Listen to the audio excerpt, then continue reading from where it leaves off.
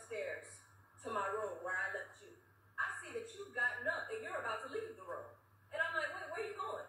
And you're like, oh, I wanted to go to the backyard too, get some fresh air from these paint fumes. And I said, okay. I said, you get back. So you go downstairs, you open the door, you head out there to get some fresh air, and oh, a snake bites you.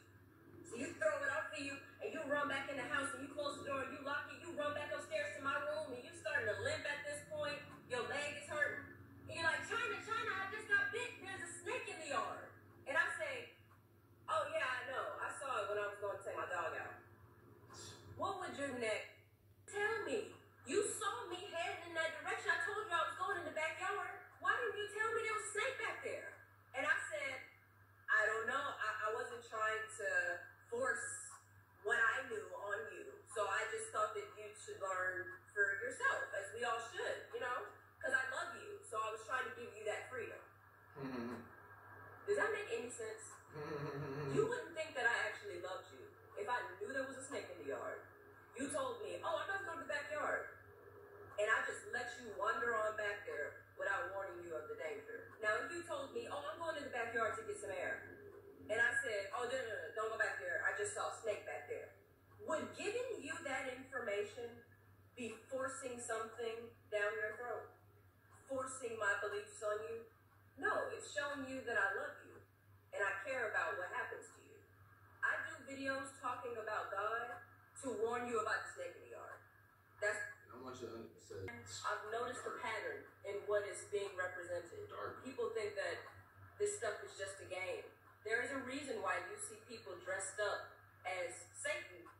Not just, like Satan slipping himself in a little bit. No, full-on visuals of Satan, people dressed as Satan, dressed as a demon, got upside-down crosses all on their clothes or pentagrams on their clothes. And people are just like, oh, that's funny. It's, making fun.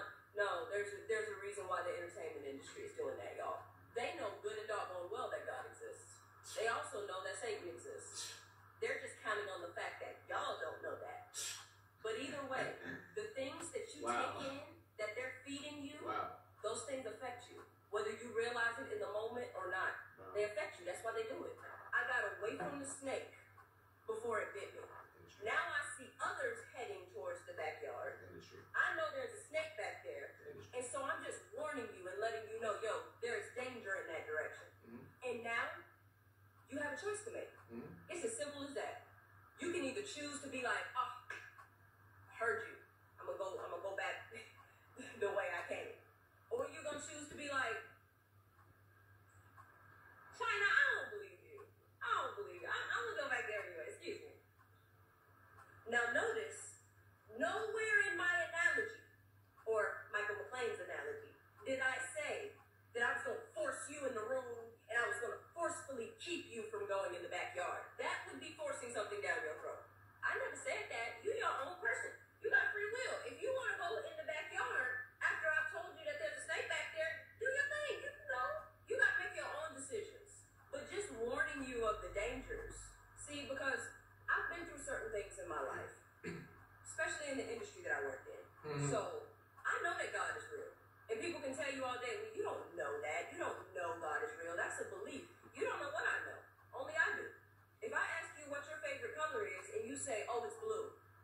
And I'm like, you don't know that. Does that make sense? No, because only you experiences in life. Only you know what you know. Just like me. So I don't believe that God is real. I know God is real at this point, whether people believe that or not. That's the truth. Either way, I'm not going to force you to do nothing. Whatever decisions you make in your life ain't none of my business. They got nothing to do with me. But if I didn't tell you about the danger, I would not be showing you love or compassion.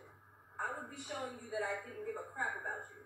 And it's funny because this situation literally just happened. Our neighbor texted myself and my sisters and was like, I just saw a snake in my yard, so just wanted to let y'all know for your own safety and for your pet safety. Our neighbor did that because they have love in their heart. This is how I show you that I love you.